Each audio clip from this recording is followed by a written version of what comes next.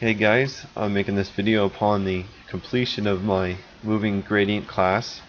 The moving gradient class resides in my code library that I have on my website.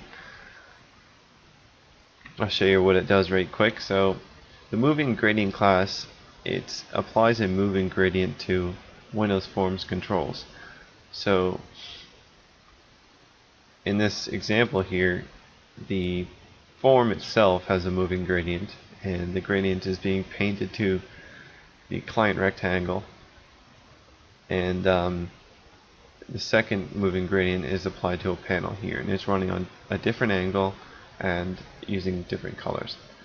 You will have the ability to call methods to start and stop the moving gradients individually. There's properties in the moving gradient class that will allow you to change the angle of the gradient and change the two colors of the gradient. To instantiate a moving gradient object, you first pass in a control, then an angle, and then two colors. It's very straightforward. I'm using a Windows Forms timer, which is very slow, but it offers the appropriate speed for a control moving gradient. If I were to get the gradient moving any faster than it was now, it would distract the user, and if it were any slower, then the user would not notice it. So it's kind of like a happy medium.